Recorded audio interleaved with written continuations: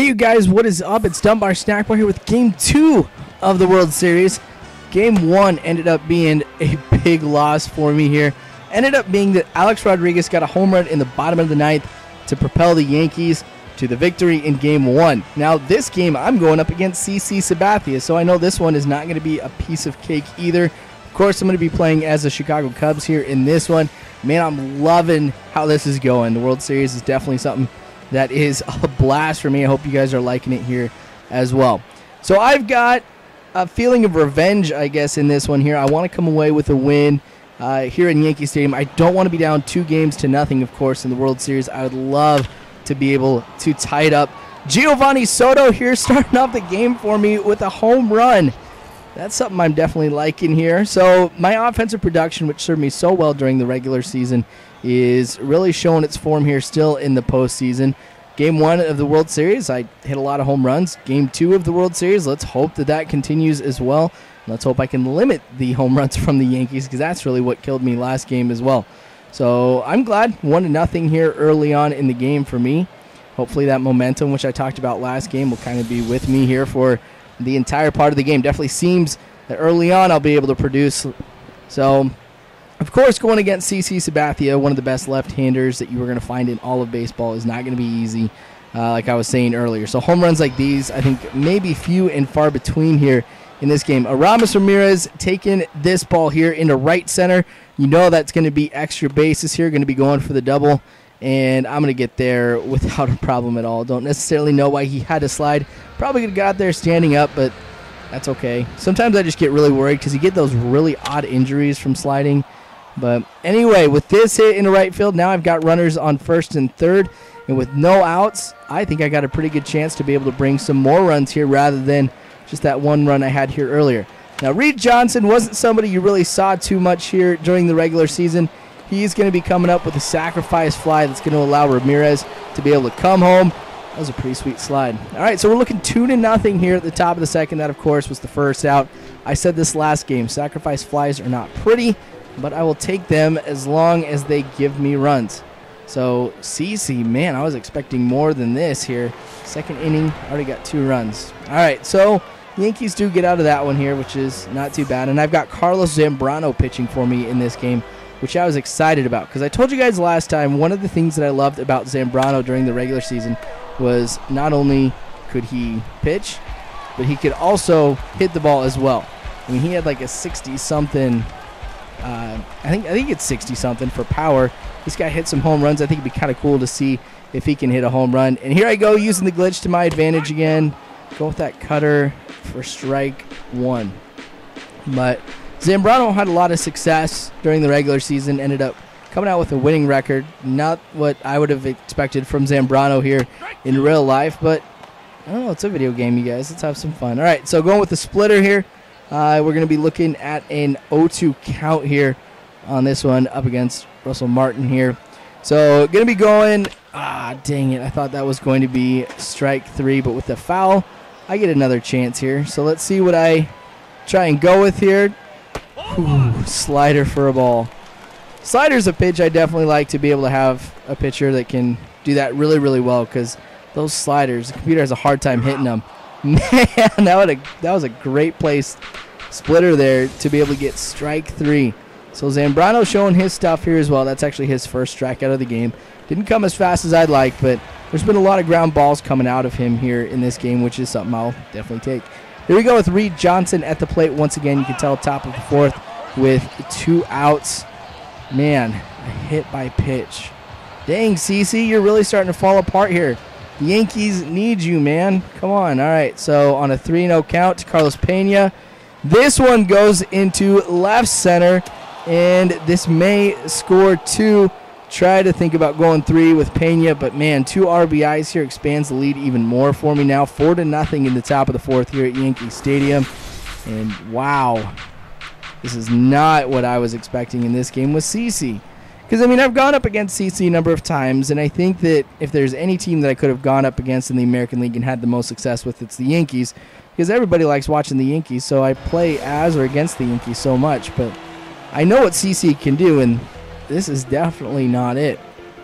All right, So here we go with A-Rod, and A-Rod just destroyed me a ton last night. Of course, he hit the game-winning home run like I talked about earlier, but I've really underestimated A-Rod here in this series, and I've definitely learned my lesson after game one. Because like I was saying, everybody in this game, whether it be the team or an individual, they're not going to play anything like they do in real life. And so with A-Rod, you know, with him getting injured and not just playing as well all around last season, definitely wasn't the case here in the game. All right, so I got to take a look. See, this is me being sneaky, doing my research here on A-Rod because I really don't want the same thing to happen here in this game. I don't want to get burned like I was earlier. So here we go. Man, sweet slider does it again. That one would have been a ball if he had been able to hold off on that one, but that's all right. Sometimes you got to throw it a little bit outside to get him to swing at something that you know that they're not going to be able to hit. You just got to, I mean, you risk pitch count at that point here. Anyway, still in the bottom of the fourth. This is actually going to be a hit for the Yankees. Now, they've gotten some hits prior to this one, but I thought I'd show an offensive highlight for the Yankees since there really haven't been too many so far. All right, so Nick Swisher here up at the plate. Now, Nick Swisher is another guy who did pretty good against me the night before, but Nick Swisher's a pretty good player. I mean, I like him. He's one of the things I like about Nick Swisher is you can put him in just about any position, really, and he's going to be good. So, I mean, he's one of those all-around players that you just love having on your team. Great utility guy. So, man, I don't know. I'd like to actually trade for Swisher if I could in franchise mode, but I don't know if I'll necessarily do that. Anyway, this delivery here, another slider with the strikeout. Man, that slider might become the pitch that I use here to get out of a number of situations here with Zambrano. All right, so Giovanni Soto with a hit. Oh, man, that's going to be an error. That's going to allow me to get on second. Wow. You really don't see too many outfielders drop the ball like that, but you'll get a chance to take a look at it here one more time. And, oh, wow, that is kind of sad. Anyway, that might hurt the Yankees a lot. Errors, especially in the World Series, is not something that you want to have, but it looks like that the Yankees did get out of that mess here. So, yes, it was an error, but really no harm, no foul. All right, so Johnson getting this one here in left field, throwing it in. Yankees now have a runner on first as we are in the bottom of the fifth with no outs. So a runner on here at this point is something I got to be worried about. This pitch to Jeter, though. DeWitt to Castro to Pena for the double play. So ends up being not too bad at all because I get that defensive miracle, it felt like. Man, I'm glad I got that one. Anyway, that was a 4-6-3 double play.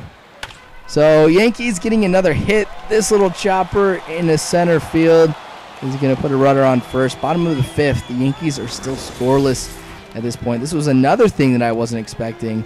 I was trying to go with the glitch, but the computer came through on that one. So I got to be a little bit more careful when I do it because, yeah, they can still hit it. And another hit they get here going down the left field line. Now, is Johnson going to be able to get it in time? Absolutely. I was kind of worried, and we'd be looking at runners on first and third now. That just frankly wouldn't be cool. Now DeWitt, oh, is he going to get the out? Oh, man. Not in enough time to be able to get that out. Cano, man, you are one speedy little guy. All right, so bases are loaded. Johnson not able to get to that fly ball. Yankees are going to get on the board here, not with just one, but with 2 runs. They still had runners on first and second. So 4-2, and in baseball, anything can happen. So I wasn't necessarily comfortable with a 4-0 lead, but I was feeling pretty confident about it. I was feeling a lot more comfortable with a 4-0 lead as opposed to a 4-2 lead. And with the way that Zambrano's going, I got to call somebody out to calm him down because his composure is just going everywhere. And I usually don't do this with a lot of pitchers. I mean, sometimes I try and play through it, but I'm not risking it here in the World Series. And that means if I have to send somebody else to the mound here again, Carlos Zambrano is getting sat down. So I might start warming somebody up here just in case because you never know what happens. But I get out of the pickle, so I'm cool with that. All right, so Tyler Colvin, a hit down the left field line. Are we looking at extra bases? Not this time, which I was kind of hoping for. I want to get those runs now because I haven't scored for a little bit. I need to be able to get it. Oh, what is this? Hitting Pena now? CC, what's going on, man? You like mad at us or something? You usually don't see two hitters hit by the pitcher in the game, but anyway, regardless of what happens, Yankees get out of this one, and you got to give them props. I mean, for all the bad situations that the Yankees have been in this game, they've gotten out of them. So props to them. And I really haven't had too many chances where I've really been down or, kind of been in a nasty situation. I mean, I have a couple times, but Zambrano's usually pretty decent in getting out of those, at least from the regular season.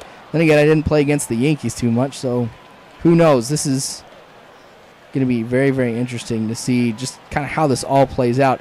I'm surprised I'm up here at this point, but in the last game, it was kind of back and forth, it seems, for a little bit as well as who is up, who is down.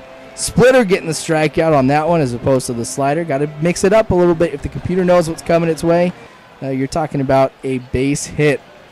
All right, bottom of the sixth now. Still got Zambrano in. Shot into left center. Will be multiple bases here for the Yankees. Are we talking to the triple? Is Bird able to get it in time?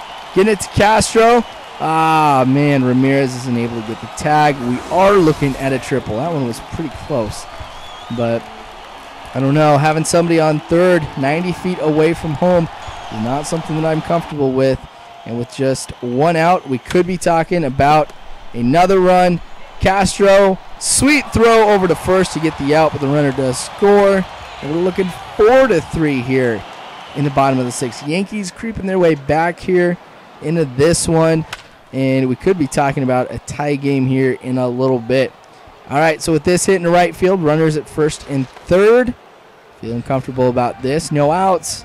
What do I do here at this point? Should I just lay down the bunt? Should I try and just go and hit the ball and kind of see what happens? It all depends on who's coming up next.